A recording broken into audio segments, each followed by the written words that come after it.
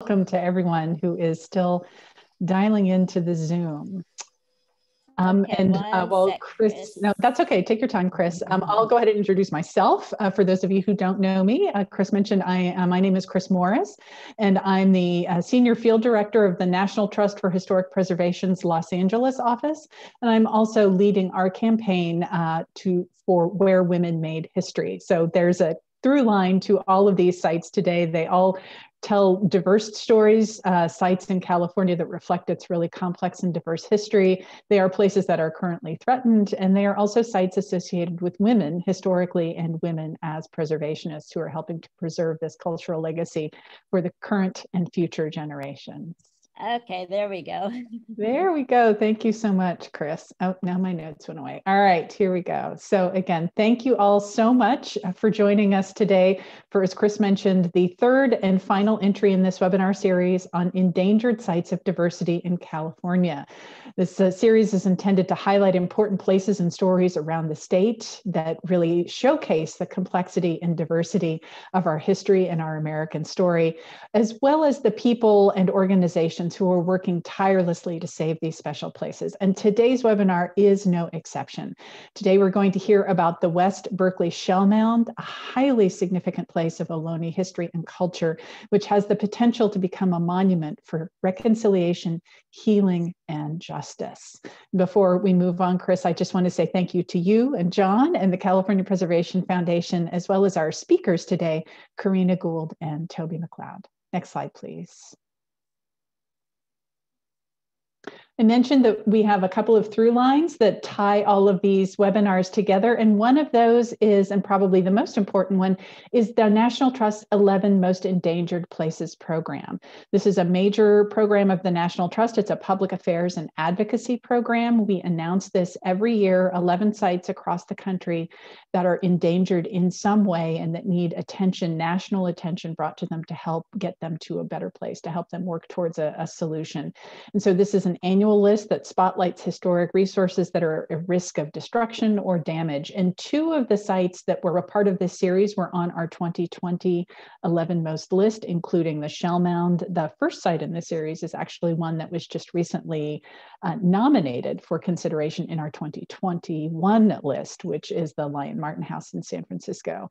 The 11 Most program, for those of you who don't know it that well, is not only important because of the places that it helps save, all of which are very significant, but also the opportunities it gives us to collaborate with partners on solutions. And so again, you're going to be hearing from some of those partners today, because without them, we wouldn't be able to work together to get them into a better position.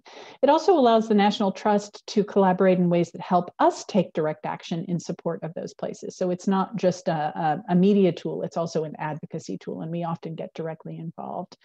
And in the 33-year history of the program, only maybe a few of those places have been lost. Less than 5% of the sites listed, of those 300 places listed, have actually been lost. So we've got a fairly good track record. And next slide, Chris. Over the last few years, we've really been looking to make the 11 Most listing reflect the diversity of our nation's history, that we really want this to be a way for us to tell the full American story and look at preservation more and more as a tool for helping to support equity and justice and reconciliation with underserved and underrepresented communities whose history has often been overlooked or deliberately obscured. So today's presentation is a perfect example of that. Next slide, please. And so while you just missed our deadline, which closed yesterday for our 2021 listing of 11 Most places, the announcement will be on June 3rd of this year. For those of you who do have a place that is threatened and that you are interested in having it considered, please send us that suggestion to that address that you see there, 11most@savingplaces.org. Sometimes we can figure out a way to still provide assistance or perhaps even consider it for the listing if you've missed the deadline. So please just keep that in mind. You can reach out to me directly, or you can reach out to our 11 Most Endangered email address. And with that, I am going to introduce our speakers. I have the privilege and honor of introducing our two speakers today. Corrina, if you would like to turn on your video. Hello. Thank you so much for joining us today. So we have two speakers today, Corrina Gould, who is a Chochenyo and Karkan Ohlone, born and raised in Oakland, California. And she's the spokesperson for the Confederated Villages of Lejean and the co-founder of the Indigenous women-led Segorite Land Trust. Corrina has worked tirelessly to protect 425 shellmounds that ring the San Francisco Bay and is currently focused on protecting the West Berkeley Shellmound and Village site, the first and oldest Ohlone settlement in the San Francisco Bay Area. It's a designated Berkeley City landmark since 2000 and one of our National Trust 11 Most Endangered sites in 2020. We're also going to be hearing today from Toby. Toby McLeod is the founder of the Sacred Land Film Project in 1984. Hey, Toby, how are you doing? And you founded that project to make a high-impact documentary films that are relevant to Indigenous communities and modern audiences, and we're going to get a little sampling of your work today. He circled the globe for 5 years, filming Standing on Sacred Ground series, and also spent 10 years producing and directing In Light of Reverence, and other award-winning documentary films such as Four Corners, A National Sacrifice Area, Downwind, Downstream, and Poison in the Rockies for Nova. And then later in our call, we're going to be joined by Berkeley Council member Sophie Hahn, who's also played a significant role in helping to save this Berkeley Shellmound. And with that, I'm going to turn it over to you, Corrina. Thank you. Thank you so much.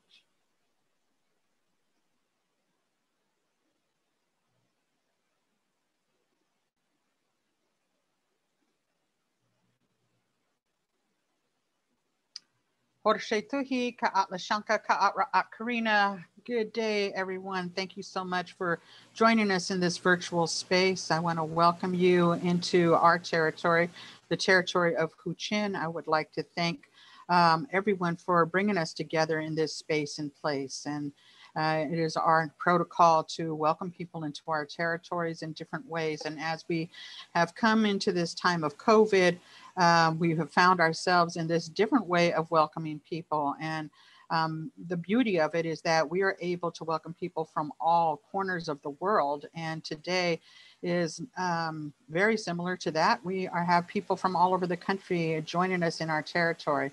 It is my great honor and privilege to talk about one of our sacred sites in the Bay Area, my traditional homeland, one of the traditional territories of the Lejean people, and give you a little bit background and history of who we are as a nation of people that are not recognized by the federal government, but still are in our home territories, protecting our sacred sites and working on our cultural revitalization.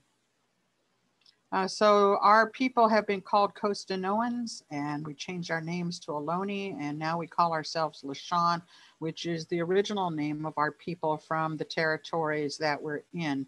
And we are often thought about only in the past, and that is because the way history is taught in our public school systems is that in our territories, at least, fourth graders are taught about our culture in fourth grade, and they learn about us in the past, that we used to be here and we ate certain foods and we dressed certain ways. And then by the time they get into fifth grade, they start learning about the gold rush, and then we kind of just disappear from history.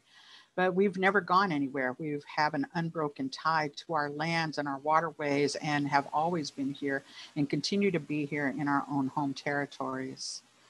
When Spaniards first got here, they mistakenly called us Costanoan, and they lumped a whole bunch of tribal people into that category, thinking that we all ate the same foods and kind of dressed alike and kind of, used the same kind of housing. And so they called us people from the coast, Costanoan.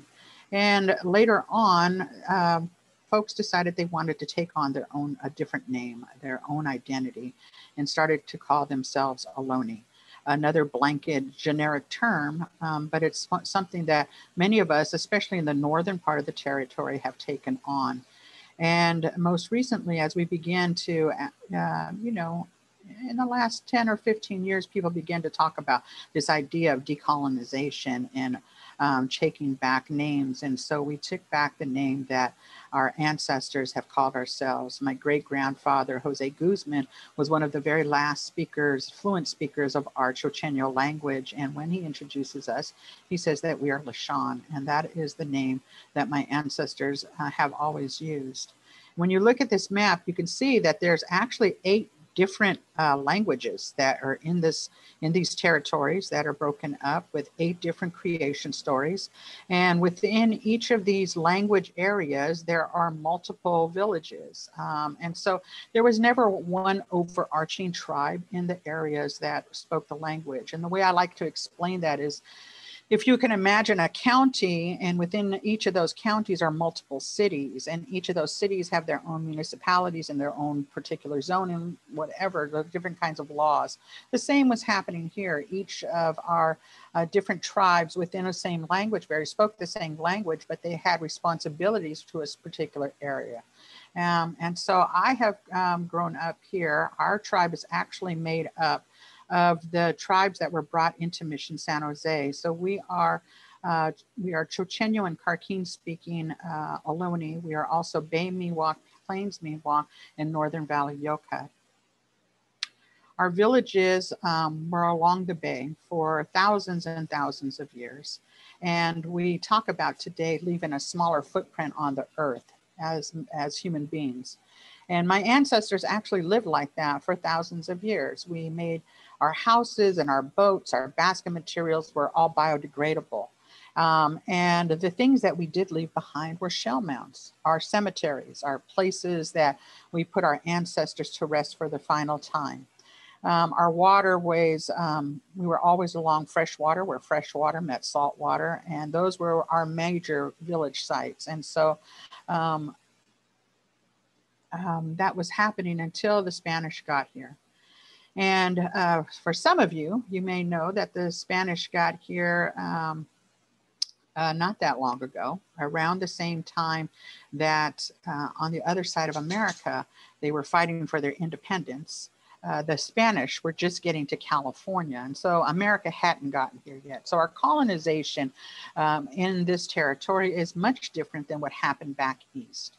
And actually, there's a guy named Cabrillo that was coming down the coast of California about 200 years before that. And he saw the land, and he actually called dibs on this land. And it's really funny when I talk to kids about what does it mean to call dibs, and they understand that. You have a pink box and you have a donut in it, and there's one left, and you call dibs, it's your donut. And so actually that's what Cabrillo did, coming along the coast of California, saw the land and claimed it for Spain and the crown, and made his way down to San Diego.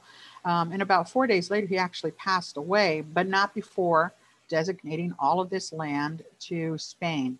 And not talking to the native people in our territory. We didn't know anything about them. And they actually stayed away for about 200 years. But then came back to the territory, back to this land in California, because they were afraid that the Russians were going to take over the land they had called dibs on.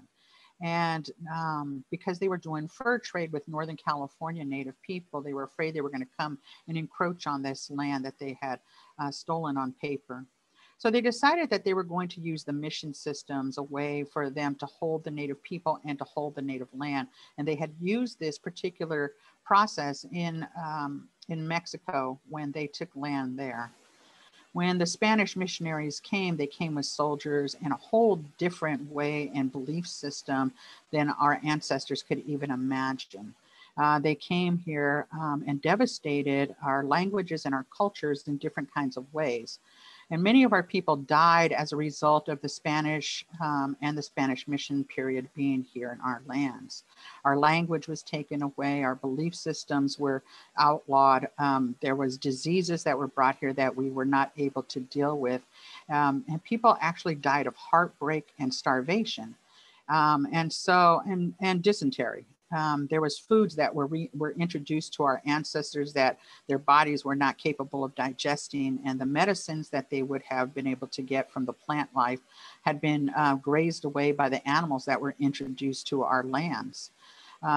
our ancestors, once they became imprisoned at these missions, were forced to stay there. They couldn't leave. They became the property of the church. And so what I call these missions were actually the first prison industrial complex of California. My ancestors were forced to build their own prison system, and then they were forced to stay there, changing the whole landscape of our territory in a very short amount of time. The mission systems lasted about 99 years, and then in about 1921, Mexico won its independence from Spain, and they stole the land and continued the enslavement of indigenous people. And so there was no conversations with the indigenous people on whose land they took over after they won their independence from Spain. They actually took lands and gave them to Spanish soldiers that had been here for a long time. And so my ancestors became slaves on the ranchos that were created during the Mexican rancho period here. And in 1948, the United States won the land from Mexico in the Mexican-American War. And so the land was stolen for a third time. And by that time, the United States was not interested in creating treaties with Native people anymore. As they came over here, we heard about this wave of people coming for gold, looking for gold. And so really the first laws that were created were extermination laws of California Indians. They were not interested in trying to figure out how to live with us in our territories, but really about how to get rid of us. This is a land grant. So actually Peralta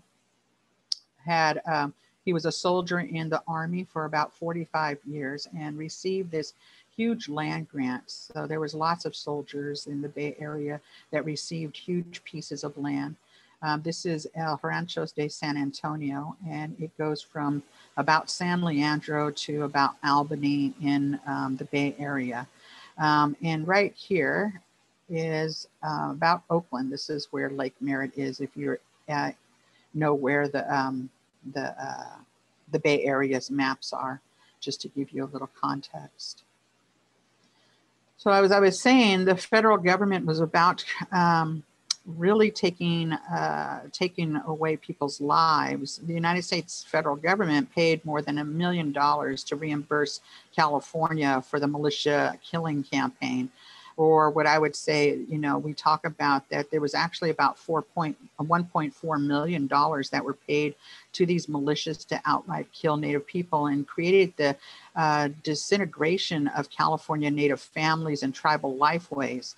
Because there were people that were coming here looking for gold. Not everyone could find gold when they got to the territory, but they could make a living by doing this harsh work of killing off Native people, being paid $5 a head and 25 cents an ear.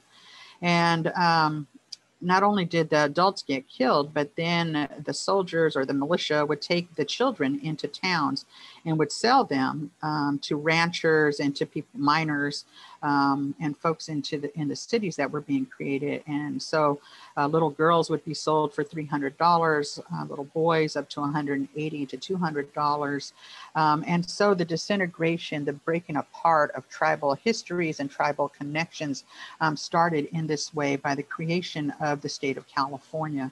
It's a history that's not taught in our schools, and it's a history that's really hard for even adults to swallow, learning this history for the very first time. And so many of our ancestors had to had to survive in other ways. My direct ancestors, the way that they survived this third wave of genocide is by pretending to be Mexicans. As they had been working on these Mexican ranchos, they pretended to be Mexican in order to survive this wave of genocide that happened here in California during those early times. So all of that was really heavy history to breathe through and to learn about. And it really has only been in my lifetime that we have been able to really stand up and start talking about who we are and that we are still here. and the connections of our lands, and to remind people in our territories that we haven't gone anywhere, and to really work with allies and accomplices to do this incredible hard work of talking about our sacred places in the Bay Area. We started doing this work over 2 decades ago, working on protecting and preserving the shell mounds of our ancestors. This is a map that was of our shell mounds and sacred, our cemeteries, that was recorded in 1909 by a man named Nels Nelson. And if you can imagine in the Bay Area that there was development happening at such a high rate that the shell mounds were in danger of being destroyed over 100 years ago. Today, we see cranes in the sky all over the place as development is going up all over the Bay Area again. And they are continuing to find our shell mounds and are destroying them today as we speak. But at that time, Nels Nelson found 425 of these shell mounds that ring the entire Bay Area. These funerary monuments that my ancestors created to bury our ancestors, covered in soil and shell and rock, until over thousands of years, some of them became over 3 stories high. The oldest, this is the largest one, was the Emeryville Shell Mound. And as you can see at the top picture, this is the shell mound as they're beginning to take it away with steam shovels. And today it is a mall that sits on top of it. And it sits on the corner of Ohlone Way and Shellmound Street. And so the city of Emeryville knew that. It sits along the Temescal Creek where it goes into the bay.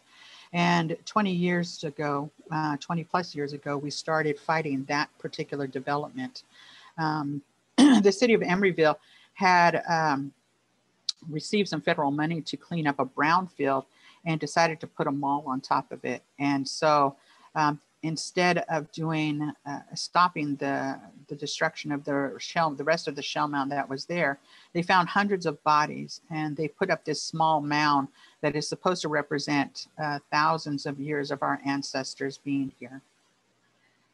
The current shell mound that we're working on is the West Berkeley Shellmound, the oldest and first shell mound along the bay, the place where my ancestors have been since the beginning of time. We've lived in this territory for thousands of years, but we decided to create these shell mounds starting here along the bay shores where Strawberry Creek meets the waters of this bay, creating marshlands so that we can collect tules and we could fish there. It was a fishing village, and it was quite a big thing.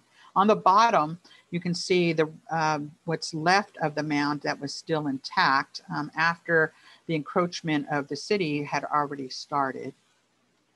Almost 5 years ago, we got a phone call. So the City of Berkeley Landmarks Commission, they landmarked this particular site over 20 years ago. They knew that this place was a place of importance, a place that should be venerated, a place that should be protected. And so the Landmarks Commission in the City of Berkeley knew that, and they saved it in this particular way. They landmarked it 20 years ago. Well, what it looks like today, it looks like a parking lot, and it looks like prime place for development. And what we know as Indigenous people all throughout the states is that when a land is left by itself, kind of, and not built upon, and this land has almost virtually never been built upon, 2.2 acres of land, that this is a really special place. And we have always known that this special place existed and continue to offer our prayers there. But the developer came in and wanted to create high-end condominiums and big box shopping. And we showed up to a zoning board meeting that we were told about, and we started to speak out against it. And we went to zoning board meetings for and stayed hours with our allies and accomplices, keeping them up for till 2 a.m. on multiple nights, sent in over 1,000 letters against this development, went to Landmarks Commission meetings and talked to them and kept them up about their responsibility to help us to preserve this landmark that they created as well. And then we also worked with trying to create a different vision.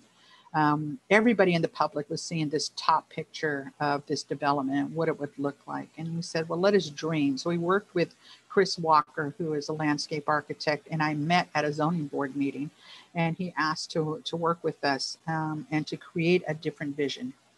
And what I do know is that adults really actually need a vision to see. You know, you can talk to kids and they can imagine it in their minds, but adults really need to have a picture. And so we began to put this on paper, on screen, really, and to imagine this 2.2 acres of land and what it could be instead. To reopen Strawberry Creek, that it would flow where it had originally flowed, to build up the land, not to build and dig into it ever, to create this mound-like structure that is covered with poppies, and 4 months out of the year it's bright orange, to be able to walk to the top and see the view that my ancestors may have saw, to open it up so that there's an arbor there where we can bring back our dances, to build up the land, to grow our traditional trees there, to use the center inside of this, this mound as a 360-degree theater where you can sit in the middle and you can see, hear, smell, and feel what it was like 200 years ago in the bay on a shell mound.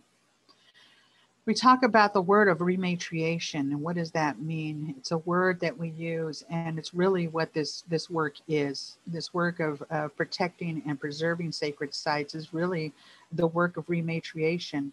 And it means to restore a living culture to its rightful place on Mother Earth, or to restore a people to a spiritual way of life and sacred relationship with their ancestral lands, without external interference.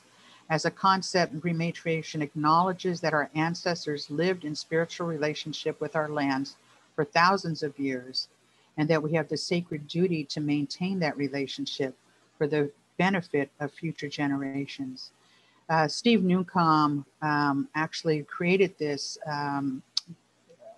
definition in the 1990s, and it really talks to my heart about the work that we're trying to do. Is that now that I'm a grandmother, that these particular sites, my children and my grandchildren need to have these places where they can do our original teachings. They can participate in the our obligations to pray at these places, to bring back those songs and dances.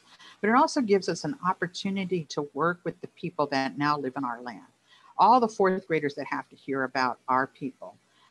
There's not one place that they can go in our whole entire territory to talk about Ohlone people, not just in the past, but the resiliency of us continuing to be here on our own lands again, to bring back those songs, that language, those dances, not just for us, but for everyone that lives in our territory.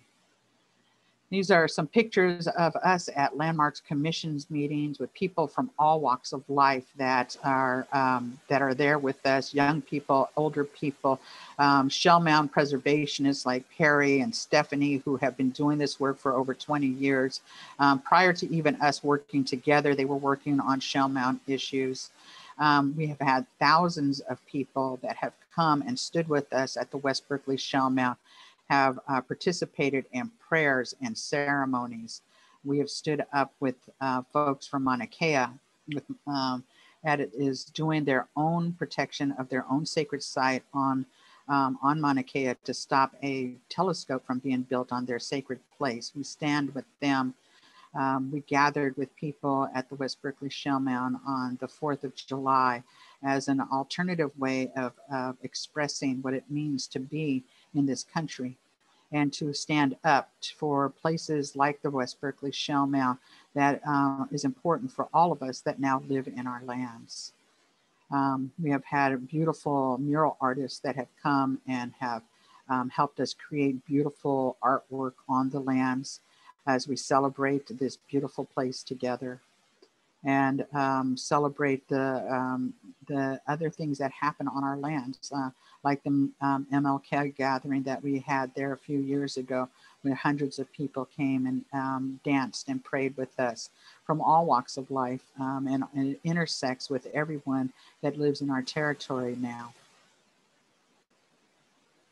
We have had people from all over the world come and pray with us. This is Chief Ninawa from the Amazon who came and offered prayers here at the West Berkeley Shellmound as well. And indigenous leaders from all over the country, Chief Colleen Sisk and Kua Case from the Mauna Kea, and Janella LaRose, who is the co-founder of the Sogorea Land Trust and Indian People Organizing for Change, along with me. In 2019, we actually had to go into a court case. And there was a new law that was brought in called SB 35, which allowed developers to create developments as long as half of the development was for low-income housing. And so it changed the entire development. They changed the entire plan, and they tried to go, the developer tried to use this as a way of developing the land.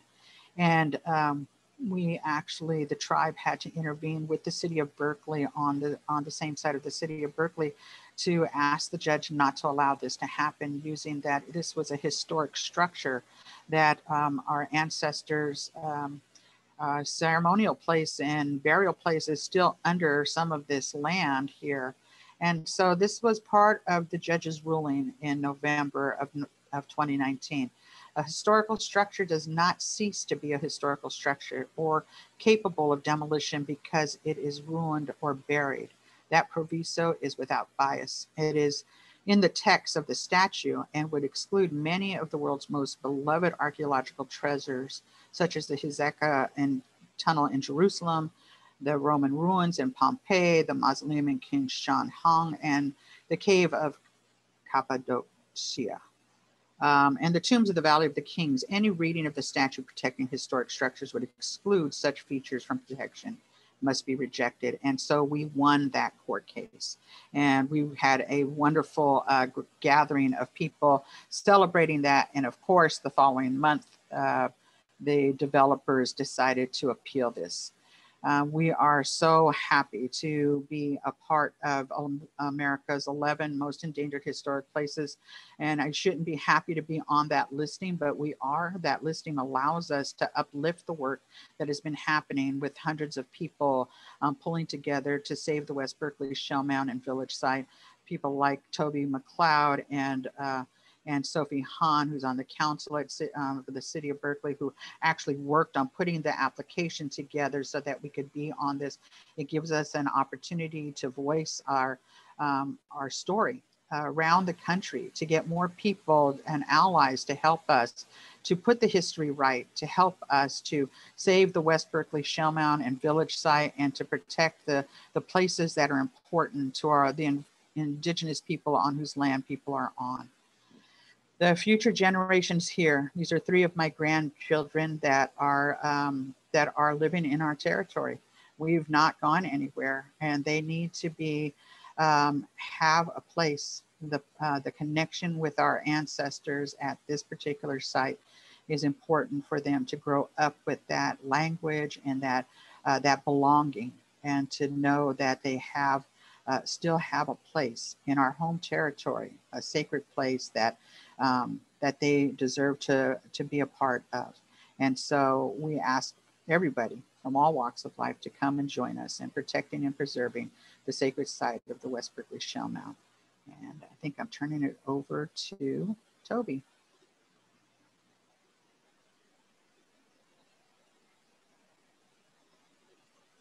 Thank you, Corrina.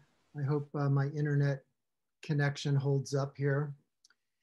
What an honor it has been to work with Corrina these last 5 years.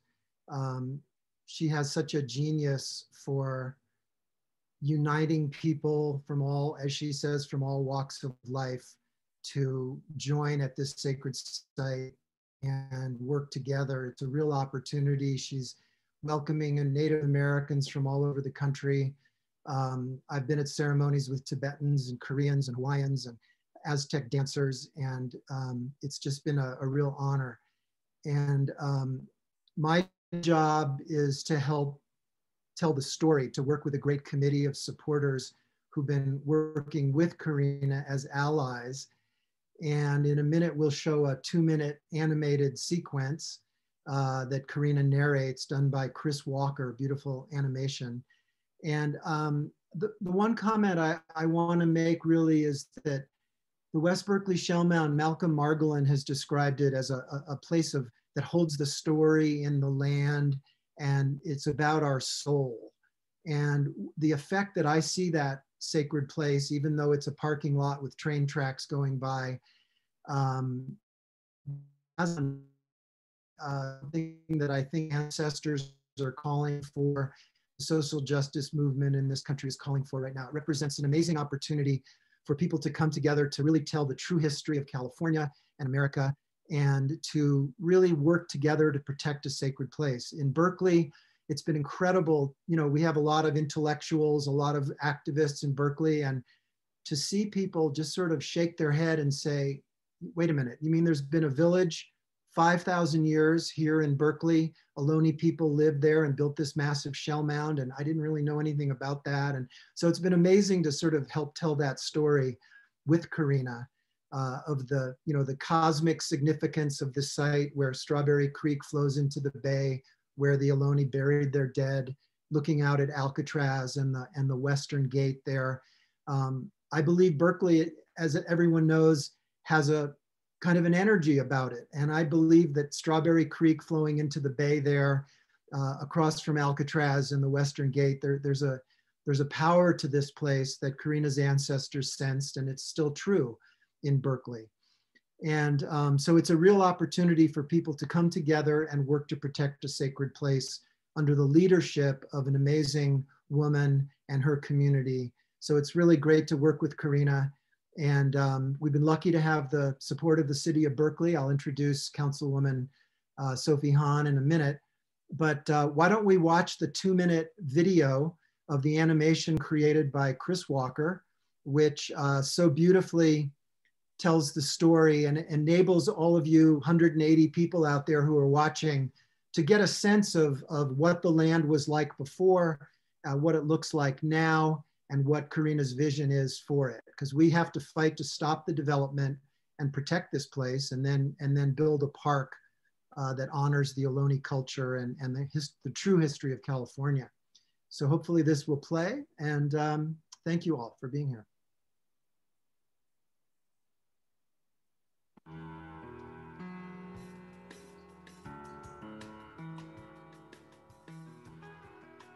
The city of Berkeley started on the shores of what we now call the San Francisco Bay. Before the university, before California cuisine, before landfills and parking lots, my people settled here in Huichin. More than 5,000 years ago, my Ohlone ancestors built the first fishing village on the bay. At the heart of it was a freshwater creek and 2 massive shell mounds. Archaeologists officially recorded a boundary for the site in 2003, making it eligible for the National Register of Historic Places. After the gold rush, the Spanger family built a restaurant, and Strawberry Creek flowed right through their grotto. The shell mounds were scraped away to fertilize farm fields and pave city streets. In 1907, the site was studied and mapped by archaeologist Nels Nelson. It was landmarked by the city of Berkeley in 2000. Today, the heart of our ancient village is threatened by a 5-story retail and condo project.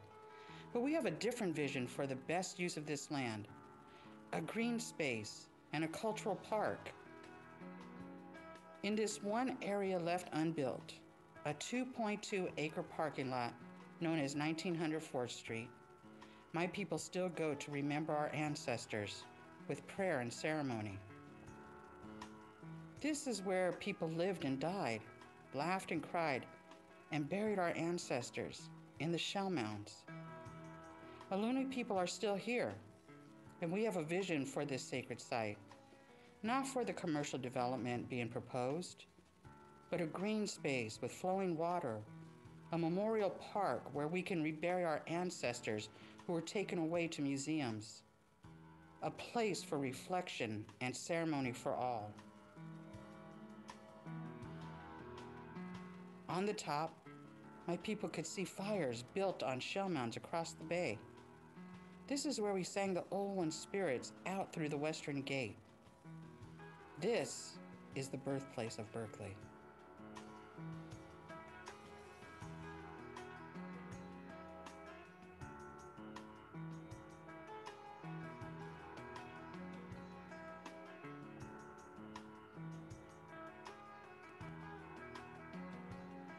Well, this was a great use of this video, and I want to highlight Chris Walker, the animated genius who's completely obsessed with helping us protect the West Berkeley Shellmound. I think Chris is with us, so thank you, Chris.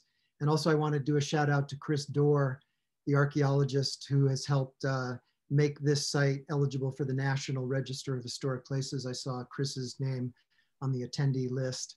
And I just want to follow that by saying that as a immigrant to California, it's just been such a honor to work with Corrina and to feel the power of the place that is offering a real healing opportunity for people to collaborate and join together to work against the sort of imperative of private property and capitalism and honor the real Ohlone ancestral heritage of Berkeley. And so I want to thank Council Member Sophie Hahn, who's with us, who has been incredibly helpful as a member of the zoning board and now as council member.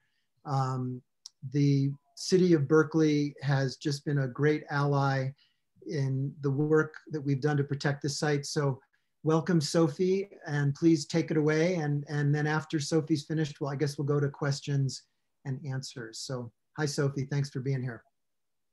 Well, hello, and thank you for inviting me to join this presentation today. And thank you to all who came to learn about this amazing site right in the center of an urban area. I think people don't always realize that we have the indigenous cultures and history in the middle of our metropolises, because this is not just in Berkeley, it's all the way around the Bay that this history and these vibrant cultures that are still with us today are essentially erased. I want to thank Corrina Gould, who is such an inspiration. This is the third or fourth time I've heard this presentation, and I have to say that it truly brings me to tears every time I hear it. Deep sense of shame for what we have done in this country. And also it always renews my commitment to work to make sure that we can save this shellmound site. And it's not just a shellmound site, it's a village site. Imagine how many people you needed to create shellmounds of that size over centuries. People lived, they had children, they were born, they passed away, they celebrated. This site is not just the shellmound, it is the site of the heart of a vibrant community and culture. And it's critically important that we defend it. The city of Berkeley, as you know, has a long connection with civil rights and human rights. But I will say that I think our consciousness and our advocacy on behalf of indigenous people has been patchy. We were the first city to declare an Indigenous Peoples Day instead of Columbus Day.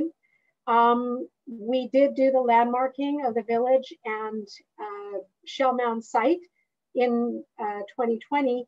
And more recently, we posted signs at the entrance of the city all the way around that say Ohlone territory. So when you enter Berkeley now, it says, "Welcome to Berkeley, Ohlone territory." And it's a small symbolic act, but it's powerful. And I'm glad we did it. But I think our biggest battle is this battle to save the village and Shellmound site, which is threatened by development.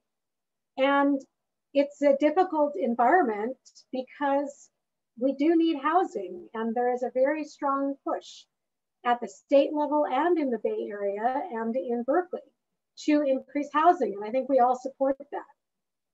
But we have to have more than one thing that's sacred. Housing has become almost sacred because it is scarce in the Bay Area. But the city of Berkeley also recognizes that we have to defend other things that are sacred. And this is a recognized historic site and we know it's a sacred space. And I am just delighted that, having been elected to the council and working with a mayor who is also committed to this, that we have been able to use the city's resources to defend our designation of this as a city, as a historic resource. So it's a long battle, and there are many people engaged in it, but clearly Corrina Gould is the leader of this.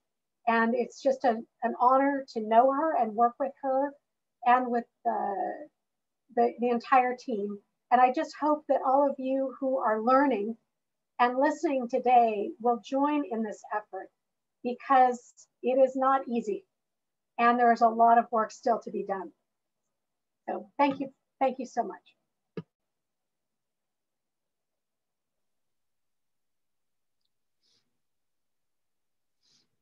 Thank you, Sophie.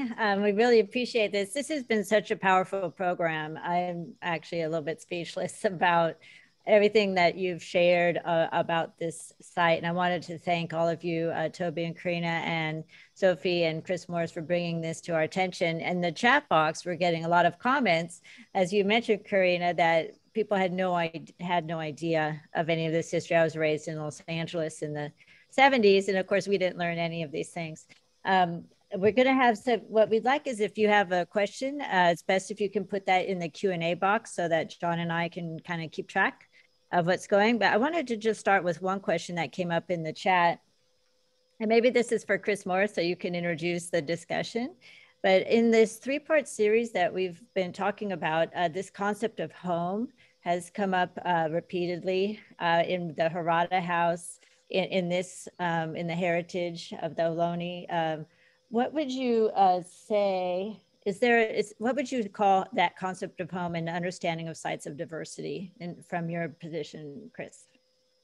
Thank you, Chris. I don't know that I've got the answer to this. I saw that Mark Rawich, who was the author of The House on Lemon Street in part of our last presentation on Harada House, raised that question. And it's such a good point. And I think what it really reflects in the few minutes that I've had a chance to think about this is really the way that we are changing the way that we approach history and culture, that so much of this is now about not just sort of understanding and recognizing history, but respecting it, really thinking about what our relationships are to these places, not only what they mean to the rest of the culture, but what they mean to the people whose culture it represents. And so that we're really looking at ways through our work to help support people in doing the work to preserve the places that matter most to them. And you can define home in so many ways. And Corrina did just such a beautiful job of talking about how a single site can represent layers, hundreds, thousands of years of culture, that so many people have kind of imbued those layers of meaning onto it. And so I feel like we saw that in very different ways with the Harada House, sort of a century of history that was reflected there. And then with the Lion Martin House, sort of a half a century of achievement of Phyllis and Dell. So that I would love to hear from Corrina about this.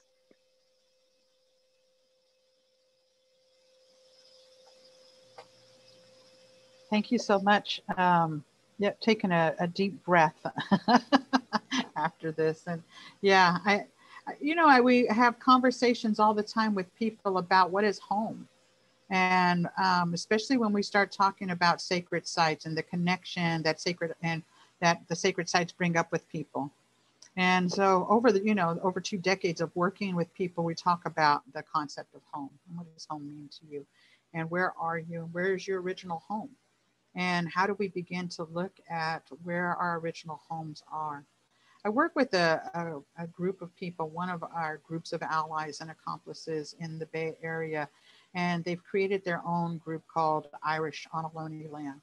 And they have actually taken it upon themselves, many of them, to go home to Ireland. And when they come back from Ireland, they tell me, I understand better what it means to go home, what it means to be connected to a home. When I go there, I could hear them speaking our language. I go to the cemeteries and see our family name. I know where the village is that we come from. And it changes my concept of home, and it gives me an integrity of fighting for your sacred places. And so I know not everybody has the opportunity to go home, and many people can't even go home anymore, wherever that is. But I think that when we begin to think about our own internal pulling of where is home, that we become better allies and accomplices, that we begin to work better with each other to preserve these sacred places. You know, and home is different to a lot of people. We share our homelands with thousands of people, and now we share our story again. And so I'm just honored to be able to do this work on behalf of our ancestors. You know, I tell folks that we are just the bridge between those that came before us and those that are coming after us. And the work that we do on this land right now is important for those yet to come. And so I'm hoping that as people look at this land as creating it as part of their homeland, they realize the importance of standing up for sacred sites and places like this on whoever's territory you're living on now. When I hear Corrina talk about the European connection, it reminds me when I was and I went to Yale and I didn't like it very much. So I spent my junior year abroad in Scotland. And I went to the Isle of Skye where everybody's named McLeod. And I have learned so much from Corrina about listening to the ancestors, you know, kind of feeling the presence of our ancestors physically within us and also on a spiritual level. And I felt that in Scotland. And I think it's one reason when I approached Native people 40 years ago and said, I'm an outsider, but I'm interested in, you know, sort of helping to tell your story. The fact that I'd gone back to Scotland instinctively to kind of connect with my own original home, I think it made a difference. And again, I just can't thank you, Corrina, enough for your open-heartedness and the way you welcome so many people we're all invaders in your territory. We're all immigrants. You know, I've heard you say that when you wake up in Oakland, not only are you home, but you're in the place that your ancestors have called home for 5,000 years. And it's just unimaginable. The fact that your ancestors are buried all around you just gives you a connection to this area that is so unique and so powerful. So it's a great question about how we feel about home and the meaning of home to each of us. So thanks for that, Chris. Chris and John, I just wanted to ask of both the council member and Toby and Corrina, given that so many of us are learning so much about this history and are shocked to find out about the threat to it, and that is another unfortunate link between all of these places, is that they are all threatened in some way, shape, or form. What can the people on this webinar do to help support the efforts, either to help you fight the current lawsuit that's going on, or to help support the efforts to turn this space into a monument and a space of reconciliation?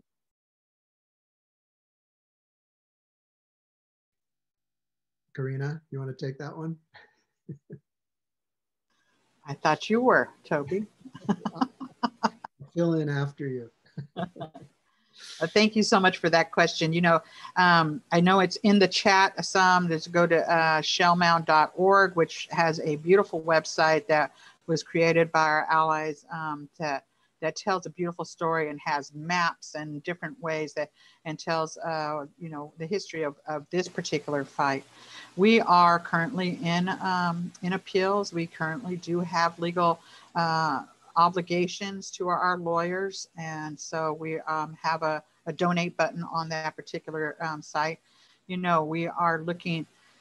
You know, COVID has held us up from being able to gather on that site together. And, you know, and we had been gathering there every few months with hundreds of people, and we're looking forward to that time again. We are looking, you know, of course, we're looking at different ways of dealing with this. Once the appeals is complete, we're thinking in late spring, early summer, you know, that we will be able to do something else at the site. We're hoping that COVID is stopping. But right now we're really just looking for some financial support for the legal fund right now for us to do that. We're hoping that we're going to create a different kind of campaign, and the committee is looking at what those campaigns can look like in terms of whether or not we're able to get this land. There's not a willing seller. And that's one of the problems, is that we need to have a willing seller in order to create this dream to protect this site forever. And so that's been what the uphill battle has been, is really trying to figure that out. Maybe Toby, you can add something else to that.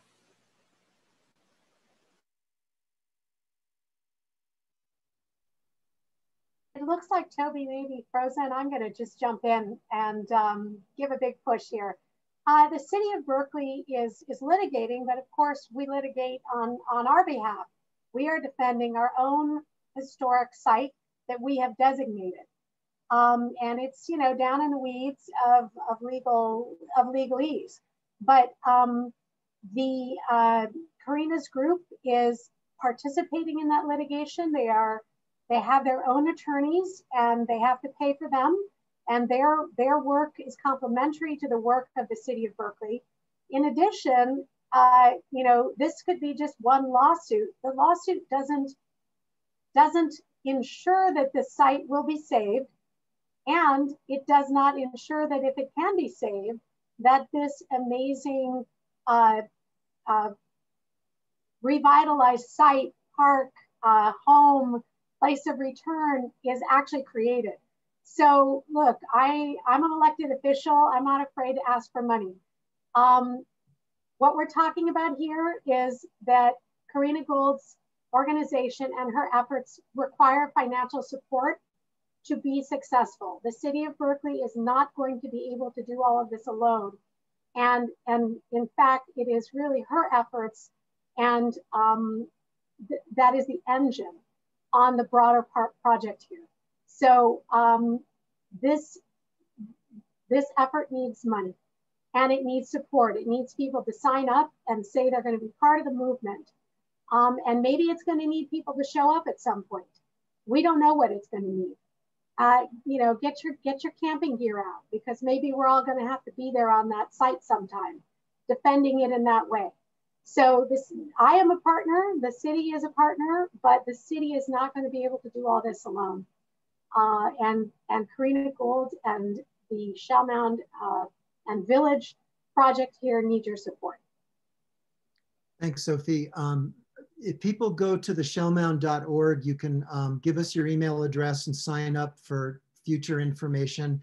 And another thing that Corrina has created through the Segurate Land Trust is the Shumi land tax, which allows residents of the Bay Area to voluntarily offer to pay a sort of a tax, a tribute, a kind of a property tax to the original owners, $50 a year, $1,000 a year.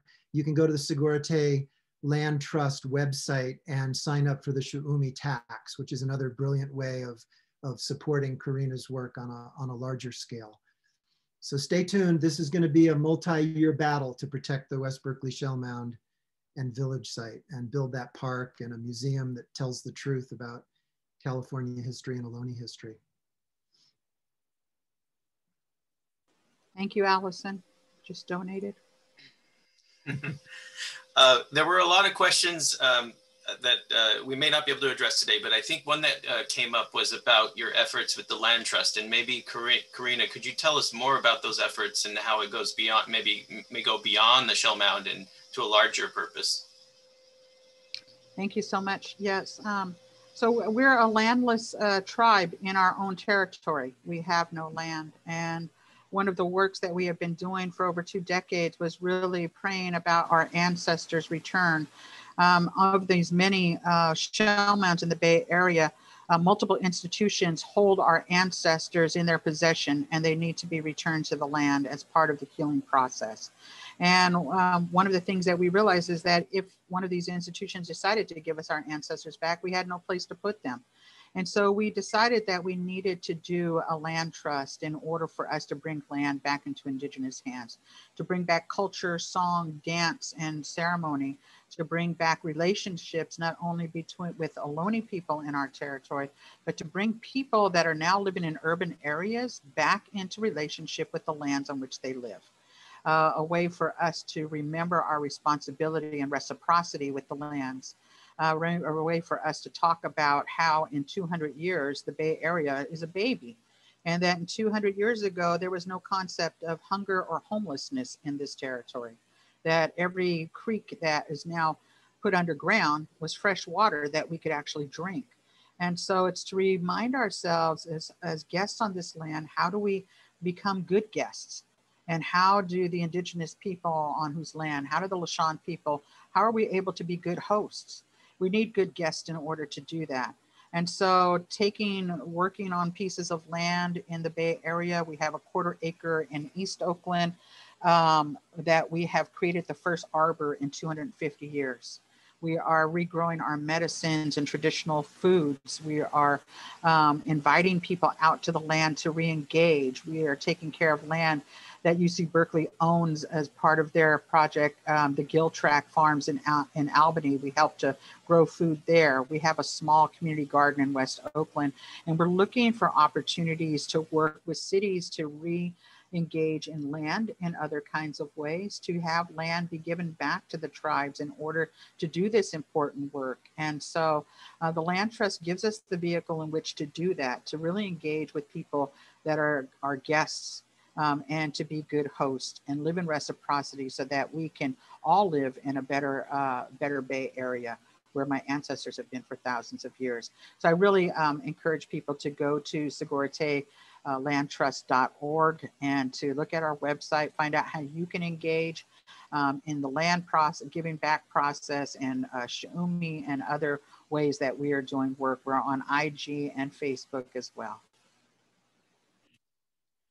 Thank you, Corrina. That's a perfect ending for our discussion today. We like to stay on time. So I wanted to thank all of you for joining us and sharing your deeply personal stories with us today. It was really moving. And it looks like from the chat, you're already getting some donations and some new supporters. And Sophie, also Councilmember Hahn, thank you for calling in as well. And I shared your website so that people could also contact you directly if they wanted to. So thank you again, everybody. I wanted to just take a second to promote our program for next week that we're going to be sponsoring in an entirely different vein, which is everything you want to know about Palm Springs, but we're afraid to ask. And we're going to talk with the founders of Palm Springs Modernism Week. So that's going to be fun. And they're promoting it as a 2-martini lunch and hour. So it'll be a little different. It's going to be next Tuesday at noon. That'll be free. And then John, you have something coming up this Friday. Yeah, we're just going gangbusters with the programs here. So I just wanted to talk a little bit about the Friday program, which is on digital online mapping tools. I was very impressed with the animation we showed today that Toby shared with us. And I thought it was a really effective way of telling a story. So on Friday, we'll do something a little bit like that, and we'll look at some of the technologies that can be used to record sites like this. And then next Friday, we will also do a deeper dive 3-hour workshop on how to use those technologies, everything from laser scanning to photogrammetry, all these things. So wanted to thank all of our speakers today. I'm going to paste a link into the chat box for all of our attendees. That is an evaluation link. So we would love to hear your thoughts on not only this program, but we would like to hear your thoughts on what other programs you would like to see us do. We do about 100 programs a year, and sometimes we miss things. We really want to hear your thoughts. Maybe we're forgetting groups efforts, advocacy efforts, whatever. Just let us know what you'd like to see promoted on our webinars. And with that, we're going to close out the room. Our speakers are welcome to turn off their videos and microphones. I'm going to leave the room open for people to review the chat transcript. And I'll leave it open for another 10 minutes or so for you to click on that. So have a great day, everyone. Thanks, John. Thanks, everybody. See you soon. Thank you. Bye-bye.